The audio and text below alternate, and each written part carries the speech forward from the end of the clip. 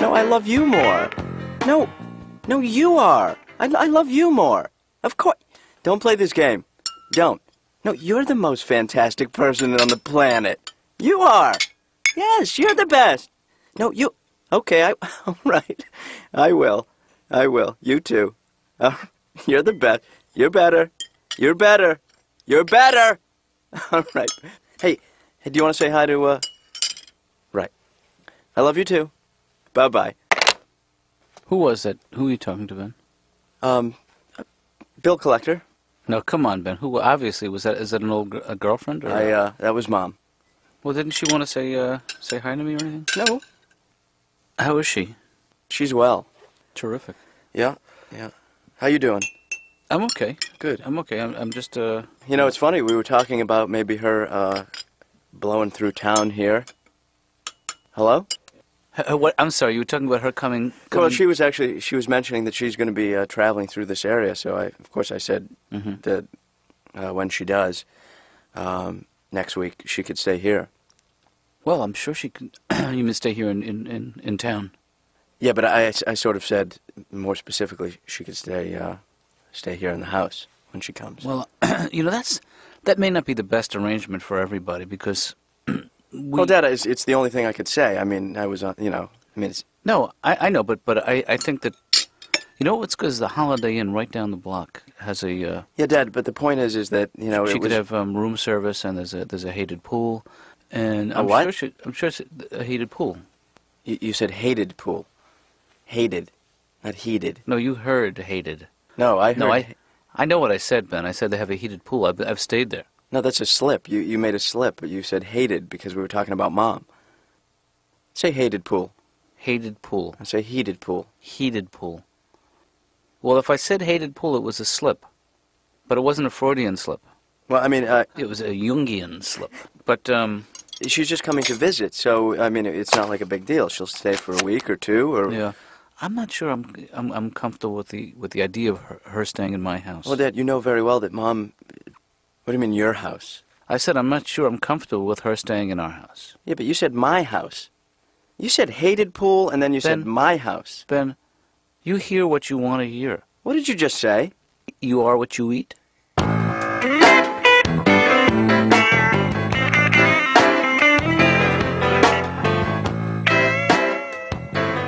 Alright, it's a full kitchen, 2 bedrooms, living room, dinette, walk-in closet in each bedroom, and 1 full bathroom with shower, tub, and linen closet. Okay, hold on. Dr. Katz's office? That's right. It's still available. Please hold. Ralph, sorry. Could you hold on a second? Laura? Yeah? I can't get an outside line. What's going on? I have a lot of people on hold. Well, do some of them want to talk to me? Well, no, it's because I placed my ad about my apartment. Oh, right, yeah, you told me. So I have a lot of people calling. Why would you give your work number? This is what I don't Because this is where I am all day. Yeah, but isn't that something you should really do on your time? Do you see what I'm saying? Because my time? Well, because now, technically, you're working for me, taking my calls on my phone lines that I pay for. So it's your time? Well, shouldn't you be getting those calls at your home? I don't want all those people knowing my home number.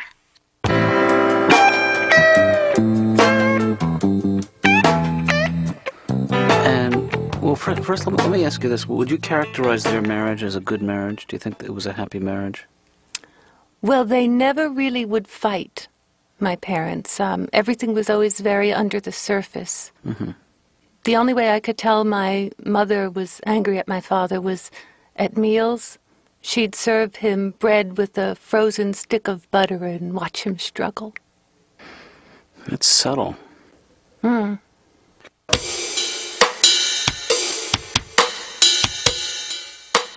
Is it a partnership, your marriage? I mean, does he pitch in around the house? Does he help out? My husband suffers from refrigerator blindness. Right. He can't see anything in a refrigerator. He'll stare in it for hours. Right, I had that. He won't move anything in the refrigerator. If he doesn't see it, it isn't there. He'll say, "Where's the tuna fish?" I'll say, "It's behind the milk." Move the milk. He'll say, I don't want to move the milk.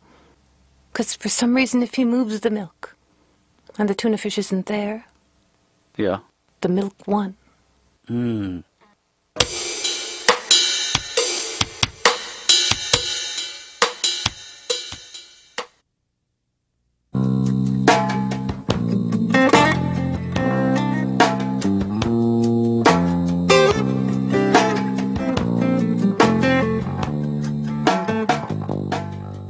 Who handles the finances in your family?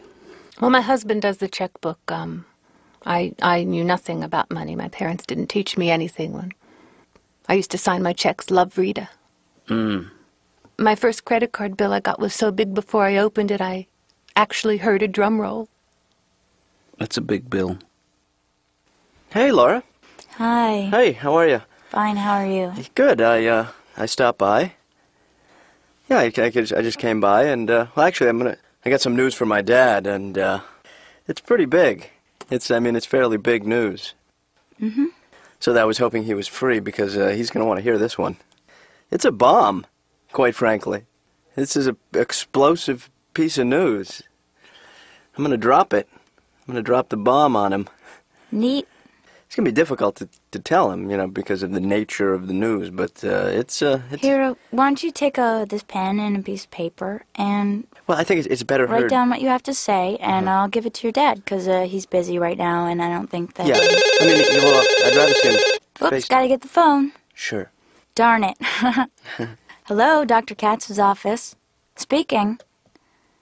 Right, okay, it's a full kitchen, 2 bedrooms, living room, dinette, walk-in closet in each bedroom.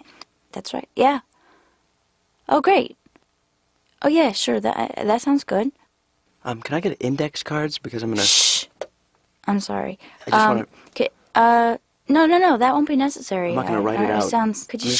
I'm just gonna hit the bullet points, and then I just needed index I'm cards. sorry, Gary, could you hold on for a second? Could you shut up? Do you have a highlighter? Shut up! Okay. My husband has 2 beliefs in life. He believes in God, and he believes that when the gas gauge is on empty, he still has a quarter of a tank. He thinks the E stands for, there's still some left. Well, in fact, it stands for empty, right?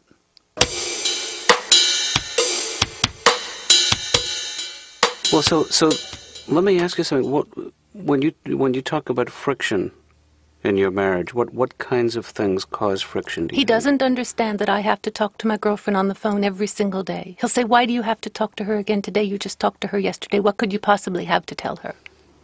Yeah. I say, for one thing, I have to tell her you just said that.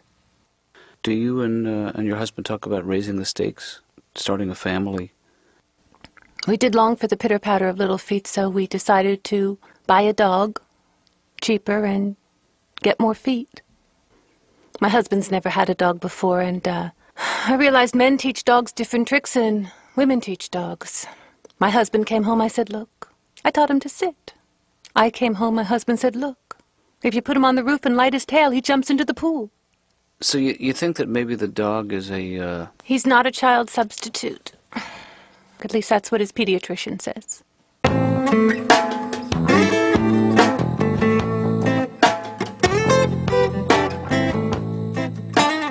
On 27 acres.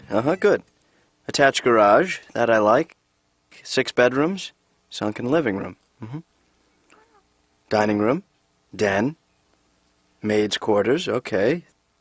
No, money is not an issue. No, sorry, the opposite. Yep, the opposite of that. Okay, opposite again. Okay, now you're on it. Good. Sean, let me ask you something. The sunken living room, could that be fixed? Or...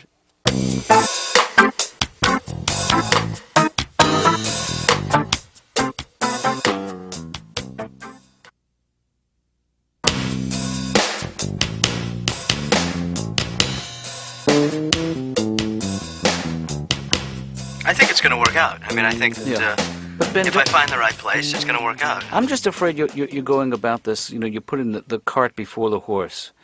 That what you really need before you need an apartment is you need some kind of steady income, something where you can say, this is what I bring in every week, this is what it's going to cost me to live in here. No. And No. so you can plan No. the life of a young adult. You know, No. this is what you... No. I think that what you got to do is you got to be bold. You got to make bold moves and then let the chips fall. Okay, look, I was 17 years old. I couldn't stand living at home anymore. Here we go. And I moved into the first available place. I come home 2 nights later, crabs. Really? Yeah, I had crabs from this mattress. You can't get crabs from a mattress, can you? If there's a hooker on it. Hey, Yeah, whoa, all right. wait a minute, please. Hello, Chico.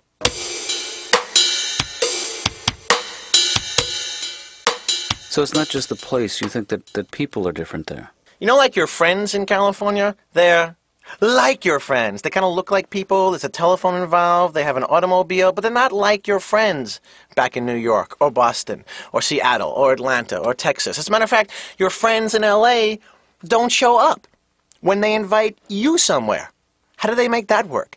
In New York City, if you say to your friend, I'll meet you at the movie theater at 10 o'clock, it's not a suggestion of what could happen in the world that day. It's an actuality. It's like magic. Boing! You and your friend just appear at the movie theater at 10 o'clock. Because on the East Coast of our country, if you're not there, you know, you're accountable. People are really upset. They're all like, Barry, what the f*** is going on? I'm standing outside the theater for 2 hours with my in my head. I'm thinking, what, did you die? Do I go in? Do I go out?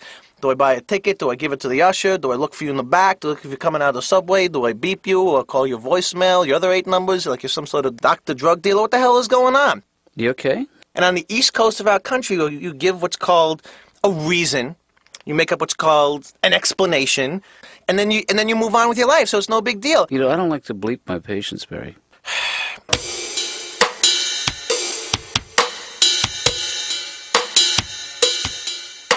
So you also have your problems with the East Coast. You know, I lost my luggage at Kennedy Airport, the most unsympathetic place in the world.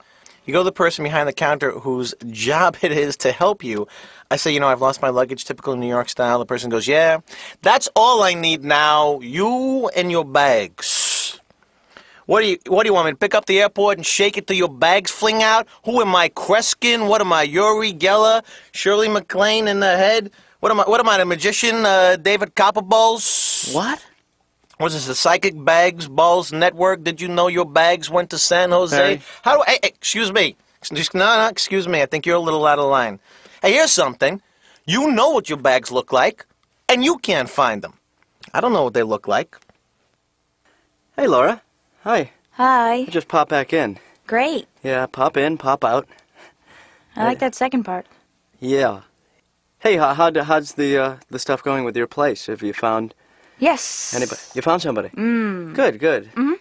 Yep. That's good. I'm still looking Yeah. myself for my own place. Sure. Yeah, my own little private spot. Oh, me. Oh, me. Yeah, actually, I more stop by on the lines that I would, I'm going to make out some change of address forms. Right. You know, some announcements that I'm going to make that move. Uh-huh.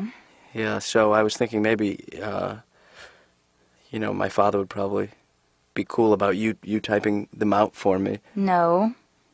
Well, if you have a second, you know, or a minute, you could type out. Wait a second. You're filling out change of address cards and you don't know where you're moving? You know, it sounds crazy when you say it. What was it like in your house? You're a kid. You're 10 years old. You're in Brooklyn, New York. Can you sort of... Growing up in New York City was like, did you ever see any Neil Simon plays? Yeah. It was just like that. It was like a lot of yelling and screaming. It was always like, get out of here, get out of here. I'm not leaving. You're leaving. You're getting out. Don't tell me to get out. People are arguing. And everybody's Jewish. In Neil Simon's nuttiest new hit, The Exit. Get out of here! Get out of here! Excuse me, Mr. Screaming. Pardon me, Mr. Yelling. Time out, Mr. I'm not deaf. Now I am! That was the kind of upbringing I had. My dad has expressions like, ooh, look how they get you. Look how they get you. We go to a steak restaurant. You know, I think it's a good deal. You take mom and dad, $14, all you can eat. My dad's already suspicious. Ooh, look how they get you. Ooh, they get you. They give you the soup, the salad, the bread. Don't eat the bread. Don't eat the breadsticks. By the time the steak comes, you're too full. You can't eat it. That's how they get you. I go, oh, wait. You know, like any good New York kid, I'd be screaming at my dad in the restaurant. What do you mean that's how they get you, Dad? Well, they give the steak to someone else after you've had a couple of bites. They want you to have just a bite or two of the steak, and where they go? Take it in the kitchen, they solder it back together, they sell it on the street. My dad goes, oh, what do I look like, the expert on steak? What am I, Henry Worcestershire sauce?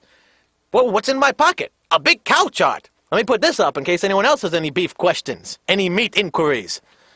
Barry, I don't know where the steak goes. All I know is how they get you. That's how they get you.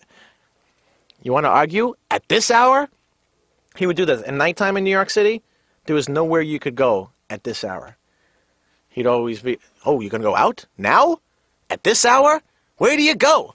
A crazy place. A sick place. You're going to make a phone call now? You're going to use my phone? At this hour? Who do you call? You call crazy people. You call sick people. Hello? Come on over and kill me. So he was not a real source of wisdom in your life.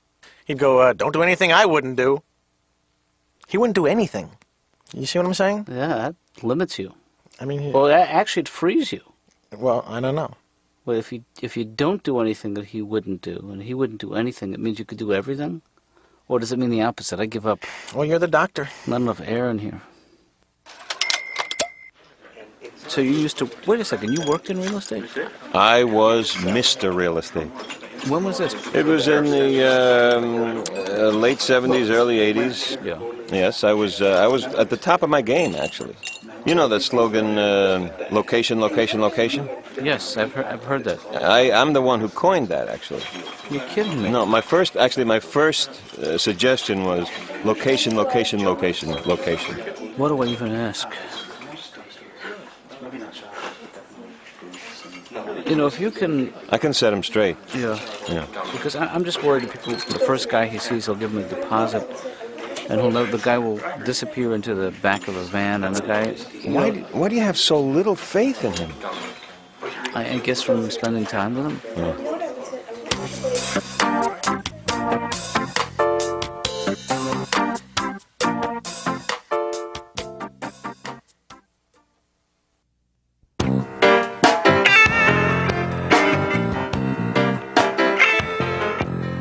Hi, Dad. How'd you make out? You see anything you liked? Tough day overall. Yeah. It's a little on the pricey side nowadays. Well, it's you know, I'll tell you something. It's tough even for me to make ends meet. You know. Yeah. It took me years just to get them to acknowledge each other's existence. The ends. Yeah. The meat. Just a little joke, Ben. Yeah, I know you it's. ain't kidding, Dad. I'm just I'm surprised how difficult it is to find a place in my price range. And what have you figured out what that is? Well, it started in the late teens, and then it dropped into the preteens.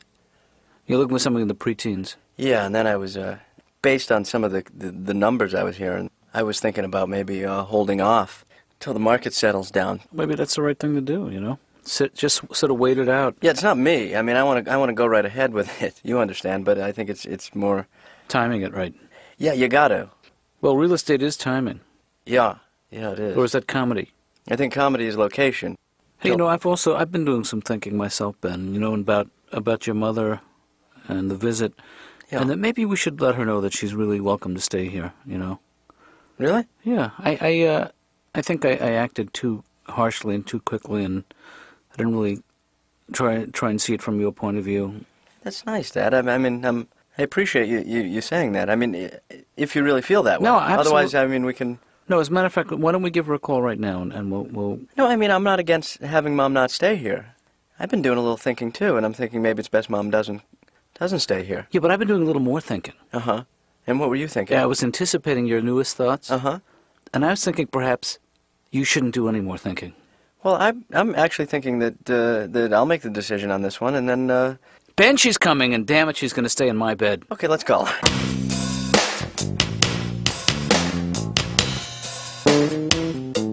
So you're more adventurous these days. You feel like you're starting to experiment, take chances you didn't used to take. Yes, I'm going to water ski someday. Oh, great. As soon as I can mentally separate it from being dragged by a boat. That's an important step.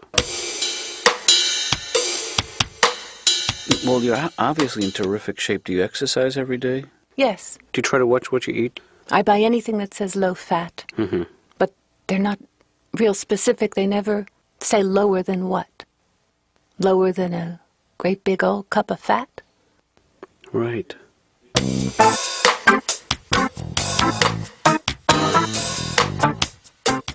You know, I had a lot of jobs. One of the first jobs in entertainment I had was in the 70s. I used to be a roadie for the Village People. Indian, pick up those feathers. There are 15 minutes to get on the bus. Come on, help me out, Mr. Indian Construction Guy, please. What? All the musical equipment's in Florida and we're in New York City? Where am I going to get 8 tambourines by 9 o'clock? Boots, boots, boots, boots, moccasins, boots, boots, boots. All right, everyone on the bus. Come on, let's go.